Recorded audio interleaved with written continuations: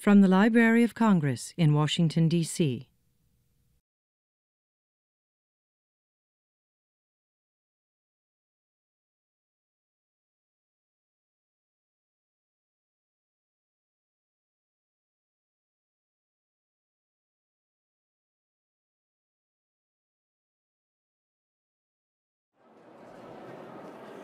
Good evening, ladies and gentlemen, distinguished guests. I'm Pat Harrison, President and CEO of the Corporation for Public Broadcasting. Well, thank you. Good to see you. Thank you all for joining us in this magnificent library. It truly is a testament to both preservation and access for every American.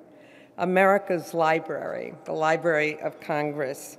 And we are here tonight to celebrate the culmination of a vision which began over 7 years ago. The idea was to create an American archive of public broadcasting, a digital repository for public media content that would include audio and video, local and national programs, recorded speeches, scripts, and photos.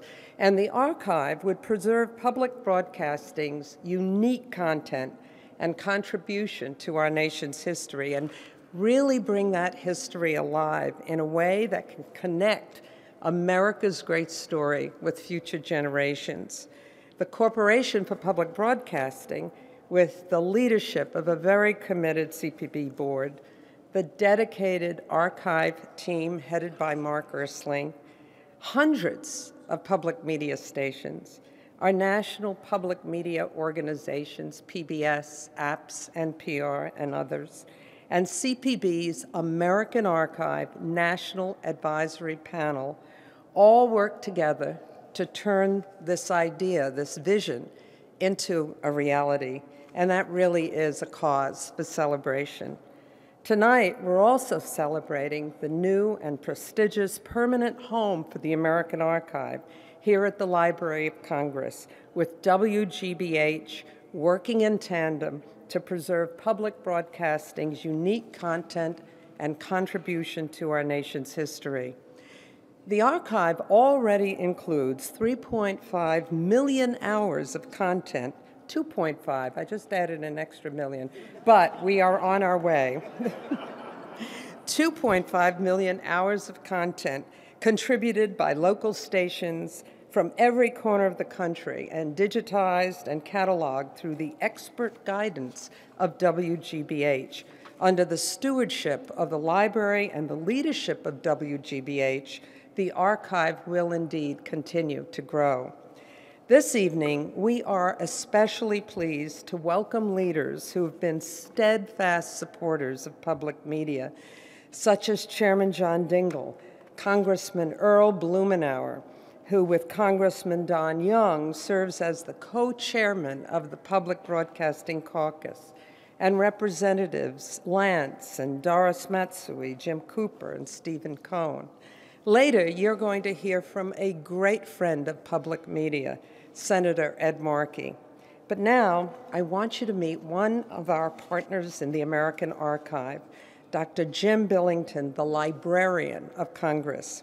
I am truly honored to know him and to have worked with him through public media and WETA, and we're very pleased that Sharon Rockefeller is with us tonight, and the Library of Congress Gershwin Prize for Popular Song. Dr. Billington was sworn in as the Librarian of Congress on September 4th, 1989. He is only the 13th person to hold this position since the library was established in 1800. His forward-leaning leadership was responsible for the library's National Digital Library Program, which makes available for free more than 31 million American historical and cultural documents online. He's also placed online a major bilingual website with Russian libraries, with the national libraries of Brazil and Spain, France, the Netherlands, and Egypt. He proposed the creation of a world digital library in 2005, which was endorsed by UNESCO in 2007 and launched online in 2009. Dr. Billington, a Princeton graduate, earned his doctorate from Oxford University, where he was a Rhodes Scholar. He's received more than 40 honorary doctorates, and in 2008, he was presented with the Presidential Citizens Medal by President Bush. Please join me in welcoming Dr. Billington.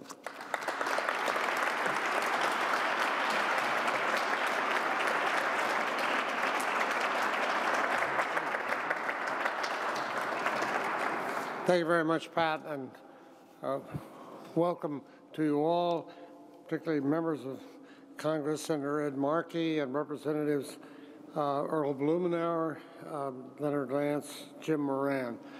There may be others but we thank them all, and I want to also say special thanks to you, Pat Harrison, as well as Patricia Cahill, Bruce Ramer, and Jon Abbott, all of whom were coming together for this wonderful evening here in the Great Hall of the Library.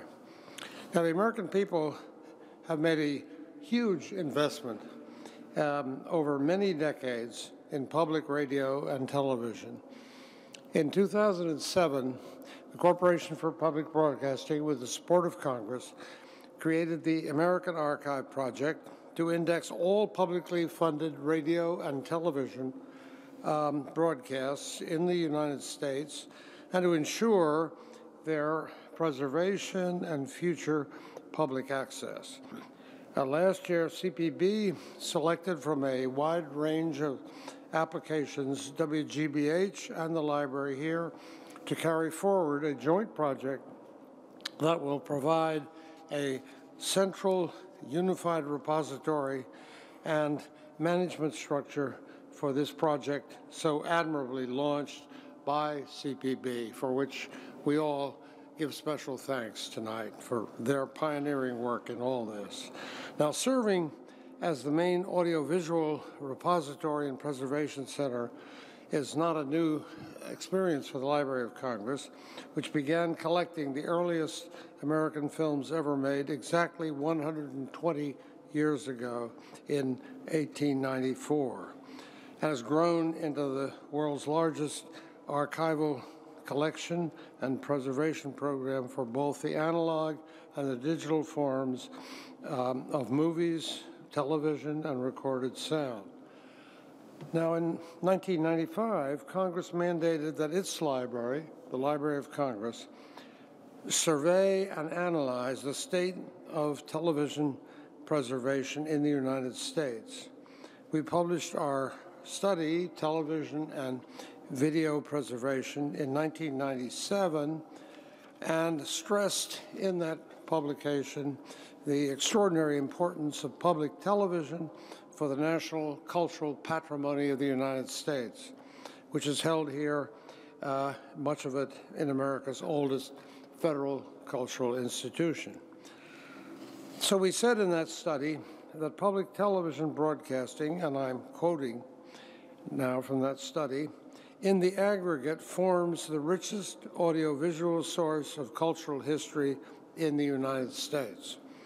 We went on to say that allowing it to be lost, eroded, and slowly eliminated would, and I'm now quoting again, symbolize one of the great conflagrations of our age, tantamount to the burning of Alexandria's great library in the age of antiquity. Now, the American Archives Project will ensure that this creative history will be saved and made available to future generations. The library will house these treasures in our Packard campus for audiovisual conservation. The state-of-the-art preservation facility in Culpeper, Virginia, that was built for the library through the extraordinary private sector support and generosity of David Woodley Packard and his Packard Humanities Institute. And of course, with the full cooperation and support of the Congress of the United States. Now, the Library of Congress holds the nation's largest archival collection of public broadcasting material, most of which was produced for national audiences and distribution. The American Archive Project will supplement and augment in important ways our holdings here, and we will add thereby tens of thousands of hours of material produced for and about local and regional audiences that have never been seen or heard elsewhere outside of those regions.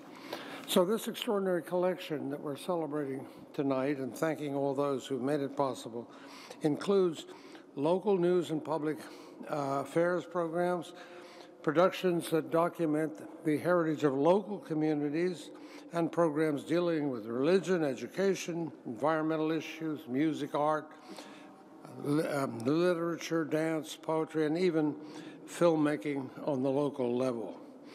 The collection of public broadcasting materials will be preserved and made accessible to the school child as well as the scholar. And the extraordinary multimedial treasures from the Library of Congress collections will be significantly enhanced in this important way. This has already been mentioned by Pat very generously. More than 30 million items are already available online with expert curatorial explanations free of charge and widely used in K-12 education throughout the United States. The library is pleased and honored to co-celebrate with WGBH, which has, of course, acclaimed universally as a longtime leader in media production, media management, preservation, and rights management issues. Collaborative projects such as the American Archives are key to the library's larger role in collecting and managing America's cultural heritage, or at least a very significant and central part of it. The collaboration with WGBH will serve as an excellent model for the libraries reaching out, as we'll have to continue to be doing, for new collaborators who also work in knowledge space. In conclusion, one more word of personal praise for our partner in this project, Jon Abbott of WGBH, and also for WIDA, our local public broadcasting firm, and the marvelous Sharon Rockefeller, who is currently broadcasting the Library of Congress's current Post Laureate of the United States, Natasha Trethewey, as she takes poetry into surprising places all over America and broadcast on public television. So we are very happy and we're very honored in this marvelous place, which we owe to so many in the Congress and the American people over the years, to celebrate tonight the central role that the Corporation for Public Broadcasting has played in developing the American Archives Project and helping to ensure that this material will survive and become accessible in its new home. So thanks to CPB from all of us here for supporting both public broadcasting and the preservation of America's extraordinary audiovisual creativity, a demonstration of all the varied richness that a free people have been able to produce in our marvelous country. Thank you all for being here and honoring us with your help, your cooperation, and your presence this evening.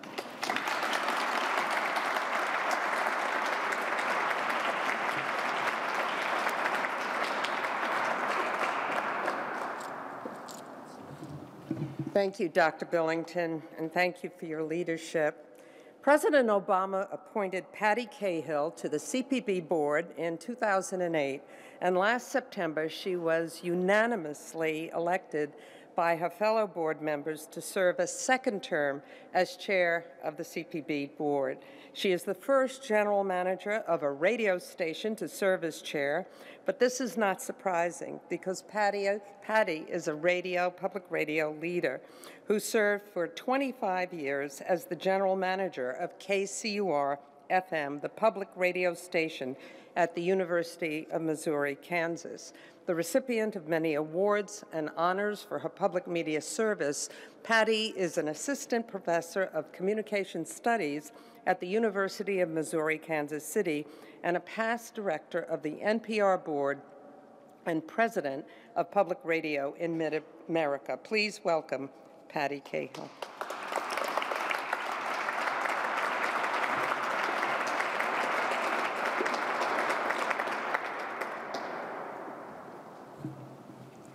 I think this platform is taller than I am.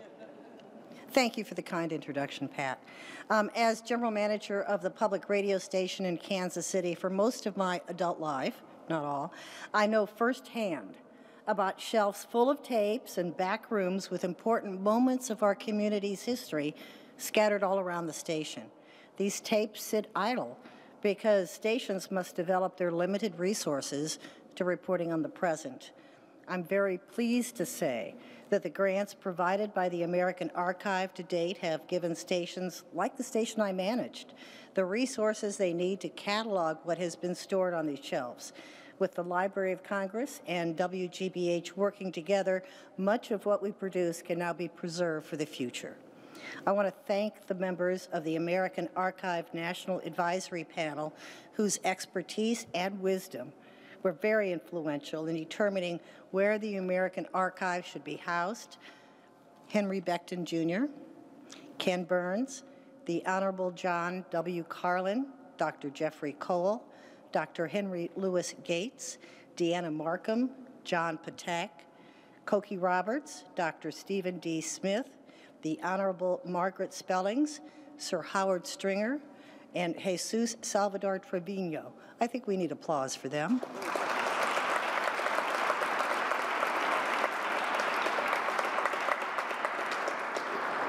Also on the panel was my fellow CPB board member and former board chair, Bruce Ramer. You can applaud now.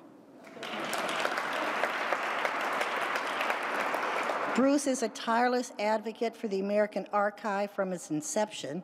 He chaired the CPB's board task force on the American Archive and contributed greatly to making it a reality.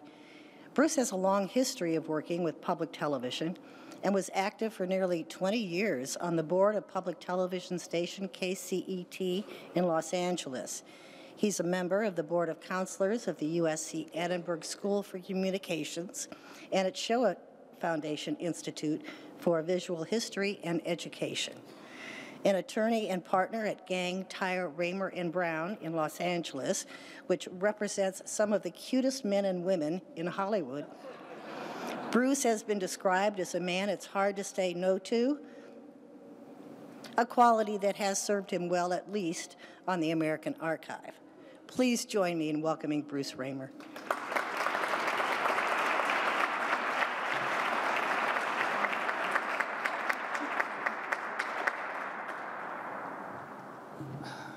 Some of the cutest men and women? Thank you, Patty. I appreciate the kind words. I don't get them in private from you, so it's good to hear them in public. It's a pleasure to be here with all of you tonight, and thank you for coming to this in this extraordinary hall. There's just no other way to describe it. And Jim, you have to be very proud of where you live, so to speak. As someone who works in the entertainment industry, I've learned through experience the importance of preservation, particularly in film. In a comprehensive survey, the Library of Congress recently documented one of the great losses of the Hollywood movie industry. Almost 70% of the silent films are gone, largely due to neglect. Of the nearly 11,000 silent feature films made in America between 1912 and 1930, only 14% still exist in their original format, and about 11% only survive as foreign versions or as low-quality formats. Think of the incredible loss to the culture of this country, and I would say of the world. Public broadcasting has been serving our nation for over 40 years. Hundreds of stations all around the country have been producing content that spans a wide variety of genre: arts, entertainment, news, public affairs, history, social issues, and so on. This content has captured the changing nature of American life and culture, and the American Archive of Public Broadcasting will ensure that much of it will be preserved for future generations.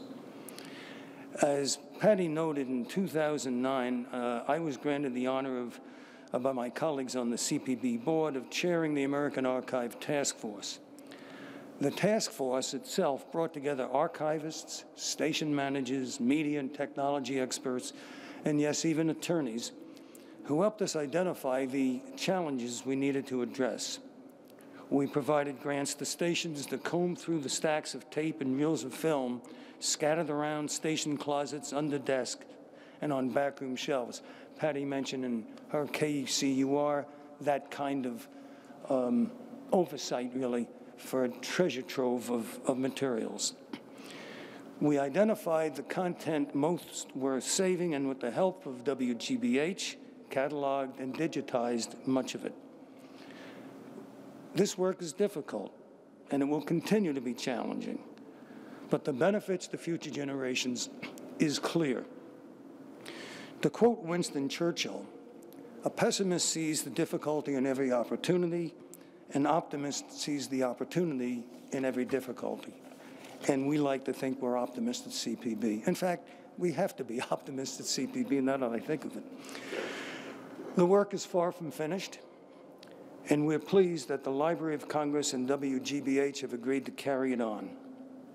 This material will allow historians, writers, reporters, and just simply interested individuals to experience a community's history, national events, social issues, as it was chronicled by the people of the community. Now, it'll provide an authentic and unique window into the past for citizens of the future. I'm honored to be part of this gathering to celebrate this achievement. And it's my pleasure now to share with you a sample of the invaluable historic content that's being preserved through the American Archive. 20 public broadcasting stations helped WGBH make the selections you're about to see from thousands of hours of programming. Without the archive, much of this material would have been lost. I think you'll be pleasantly surprised at just how much of our history it is possible to share in just a few minutes, and I'm delighted that all of us are part of this preservation. Thank you.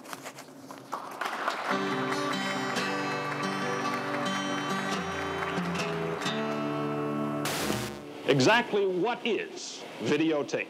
Well, now, videotape it's brown, like this. It looks like chocolate, and it's awfully slippery.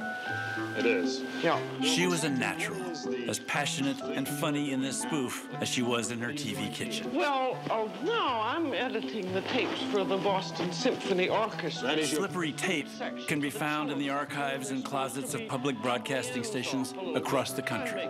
It holds decades of treasures, but it's highly perishable. Images disintegrate, disappear. It can happen in less than 10 years. At Risk is a part of our collective memory. It's rare, often unique, because public media's mission from the first was ambitious, unprecedented. Good evening. I'm Ed Merle, and this is Channel 13, WNDT, something rather different. The real function of this station will be to cover the province of all mankind. The goals were lofty, but the adventure began with small, local steps. Hello, boys and girls. Écoutez, je vois un homme. I would like to talk to you about opera. Guiding the little figures into posture. Oh, now look at what's happened. But soon came a glimpse inside a master class. Why you do that? Tough love for Pablo Casal's young cellist. First finger. for second fiddle. And theater. Buenos dias, senor. Hablo inglés ya. Martin Sheen. What is it you want? And where's the punctuation? Dustin Hoffman. You see the punctuation? What has he done with that? Extraordinary moments in the struggle for civil rights. When Martin Luther King Jr. was assassinated, violence erupted in cities across the country. James Brown was scheduled to perform at the Boston Garden the next night. The mayor of Boston asked WGBH to broadcast the concert in the hope that citizens would stay home and watch and keep the peace. Mayor Kevin, quiet. Give him a big round of applause, ladies and gentlemen. He's a swinging cat. So all I ask you tonight is this: honor Dr. King in peace.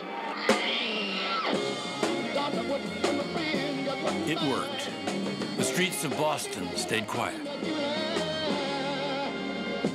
Later, Eyes on the Prize reached back to tell the story of the battle for civil rights through the experience of ordinary citizens. It was a sense of community moving there. And as you walked, you saw the power of the most powerful country on the face of the earth. Rich history, deeply researched, unforgettable stories, our stories, preserved for future audiences at the Library of Congress and shared online when possible in the American Archive. Our stories, our struggles, sometimes recorded by anguished accident, as in a radio broadcast of an afternoon concert in November 1963. Ladies and gentlemen, we have a press report over the wires. We hope that it is unconfirmed that the President of the United States has been the victim of an assassination. What does assassination mean? As the turmoil increased through the 60s, Mr. Rogers spoke out for children. I plead for your protection and support of your young children. You're a puppet. I can prove it to you, Ralph. Just look down. At WITF in Hershey, Pennsylvania, Jim Henson experimented with characters he called Muppets. There's a man down there. Sesame Street created a safe place for kids and parents.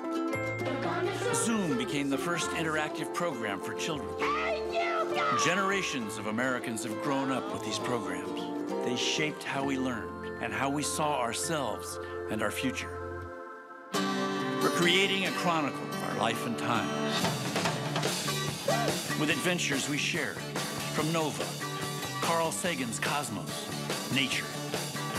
Voices from all over, 6 decades of creative energy, connecting us to our past, guiding us toward the future. The best our civilization has to offer in the American Archive of Public Broadcasting. So remember, every picture tells a story, don't it? You bet. Every picture tells a story, don't it? Every picture tells a story, don't it? Every picture tells a story, don't it? Thank you. Every picture tells a story, don't it? Every picture tells a story, don't it? Every picture tells a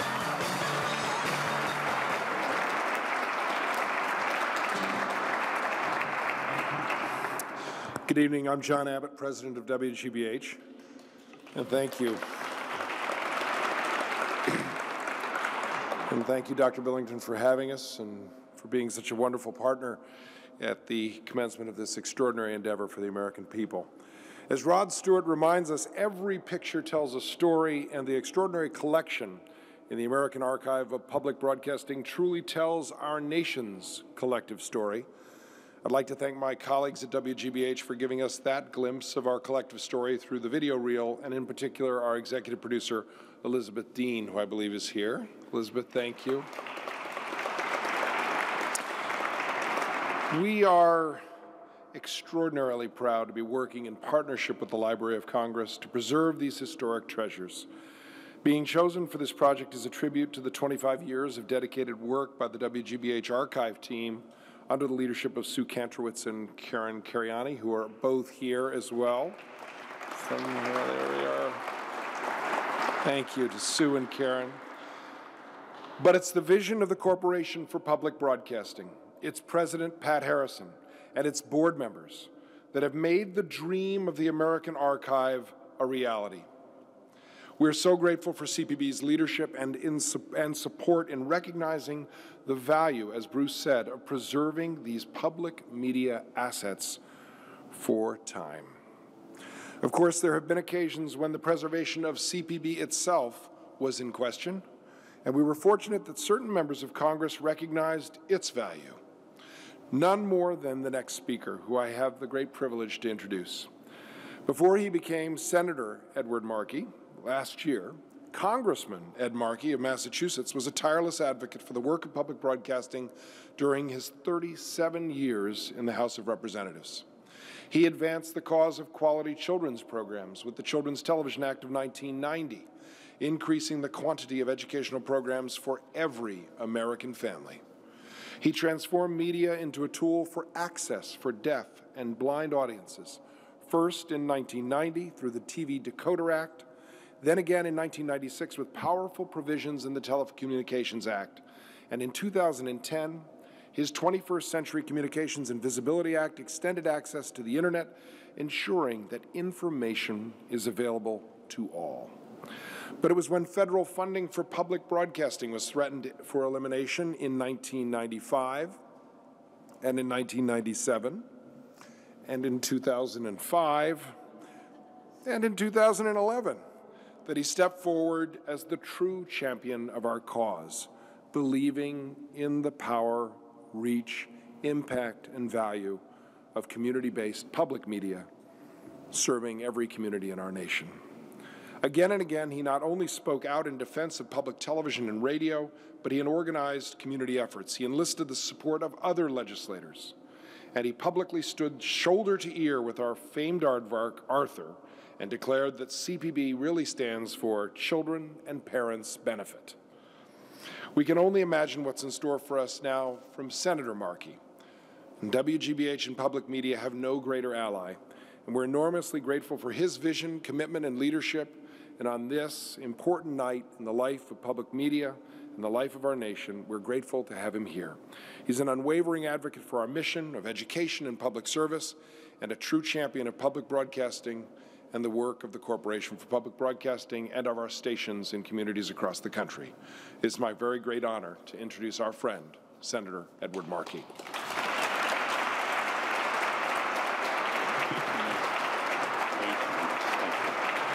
Thank you.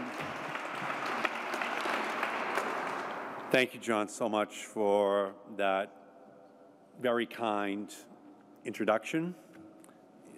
You are a one-man powerhouse when it comes to bringing the best in public broadcasting to viewers in Massachusetts and across America, and you're sitting next to your great predecessor, Henry Beckton. I'm from Malden, Massachusetts, and Henry Beckton's great-grandfather was the mayor of Malden, just so you know from whence we both come. And John, you and your team at WGBH epitomize excellence in every single way, and I need Sharon Rockefeller to put her hands over her ears as I say that WGBH truly stands for World's Greatest Broadcasting House, and we thank you for everything that you do for our region and for our country. And thank you to Patricia Harrison, Patty Cahill, Bruce Ramer, and everyone else with the Corporation for Public Broadcasting, to the great Sharon Rockefeller for everything that you do from the beginning of public broadcasting time to make this the great network which it is.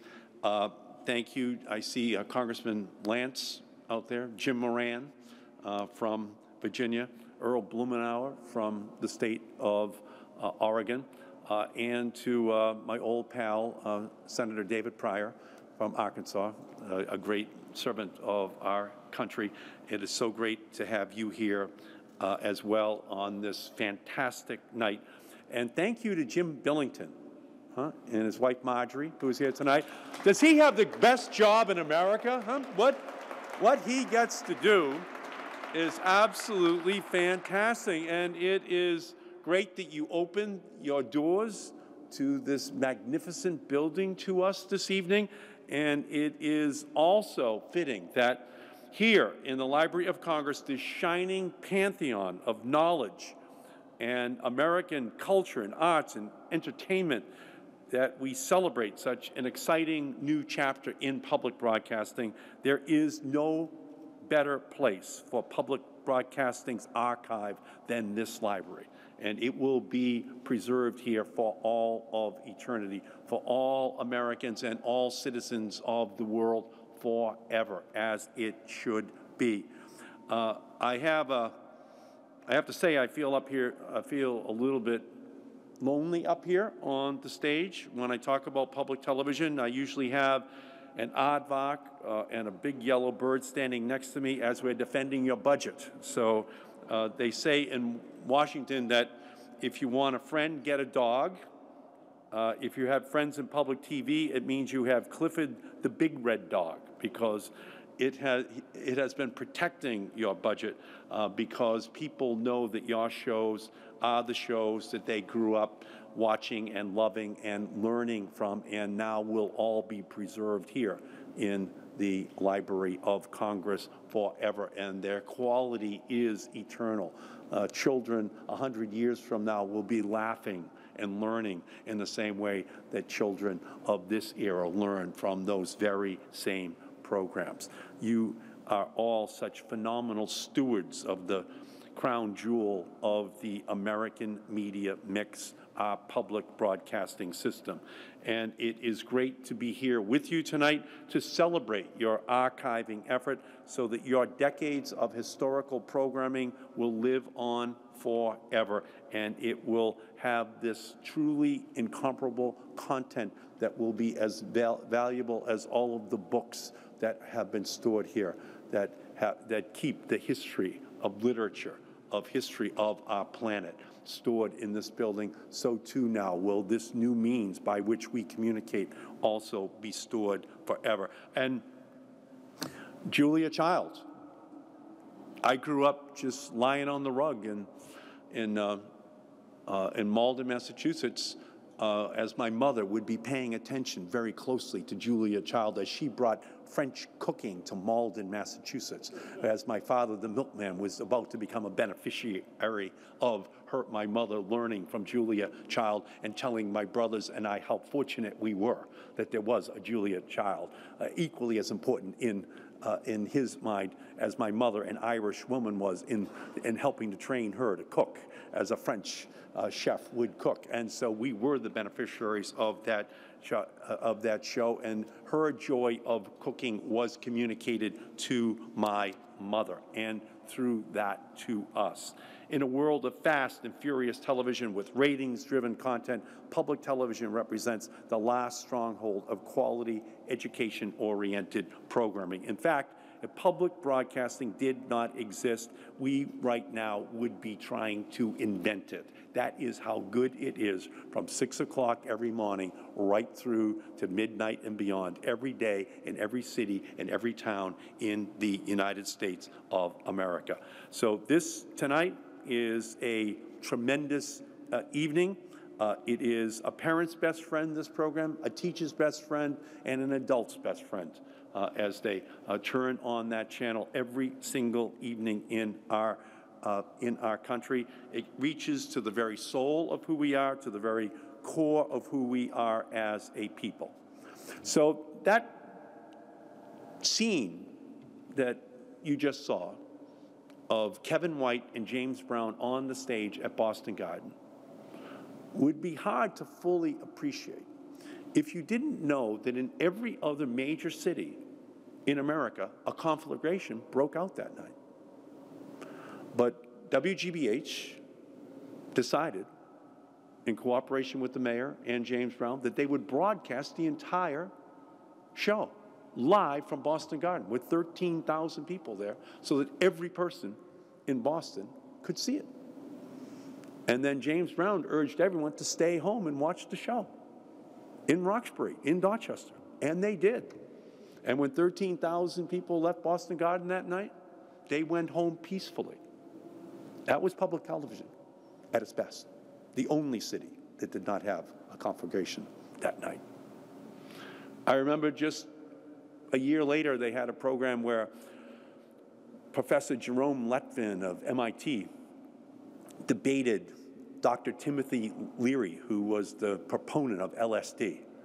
And they broadcast it live for 2 hours, and it promoted it for days, this showdown, as Timothy Leary sat on the stage at MIT in front of the student body, and Jerome Letvin circled him and destroyed him in his argument in 2 hours in this riveting television that will be there forever if anyone ever wants to see the defining debate about the role that drugs can play in altering the lives of young people. And so for me, and I think for everyone in this room, we know that is why we're celebrating this evening. That is why this archive is so important, because all of these memorable and historic moments and programs are now going to be preserved. And they won't be in some dark basement as dusty tape eroding, being destroyed. The enemy of this inexorable march of time that just destroys those things that have not been preserved. But now they will be saved. And that enemy will be defeated. And it will be defeated because of this incredible effort that has been put together in order to begin this pathway. So public television doesn't belong to any one party. It belongs to the people of the United States of America, who consistently find it to be one of the most valuable institutions in the United States of America. And John, you talked about the role of closed captioning, the role of all these other innovative technologies. Well, at the front of the line in every one of the breakthroughs was the public broadcasting system, was WGBH, in fact, WETA. Those were the actual specific stations that were the leaders in innovation that the rest of the commercial broadcast industry followed. So for me, tonight is just a great honor to be here with you because as we look to the future, we know that you are putting your treasure trove of content at the fingertips of parents and teachers and children around the world. The federal funding that supported the creation of these iconic programs is now being leveraged in our interconnected online environment. And that is fantastic. And it is only the beginning, because from here we are going to archive more and more of this information, and it will be there again, as I said, for all of eternity. I thank all of you for everything that you do in the public broadcasting community every single day of your lives. You have no idea the impact that it has in making sure that there is a democratization of access to information, to educational materials, to that uplifting message of what our country can be that occurs on a daily basis. And I know, as the son of a milkman, that Channel 2 in Boston played an invaluable role in my life in lifting my gaze to the constellation of possibilities for myself, for my country, and for my world. And for that, I am eternally grateful. And I think I speak for tens of millions of Americans who say thank you. And thank you to Jim Billington. Thank you for PBS for now preserving it for all of eternity. Thank you.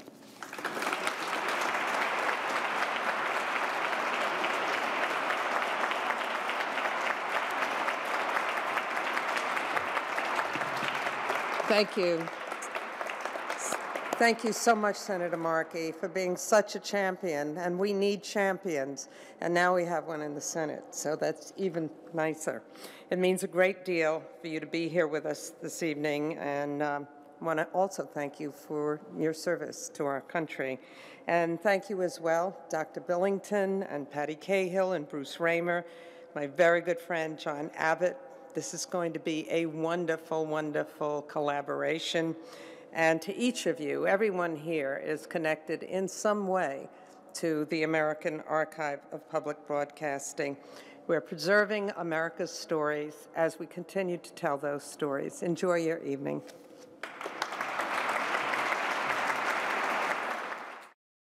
This has been a presentation of the Library of Congress. Visit us at loc.gov.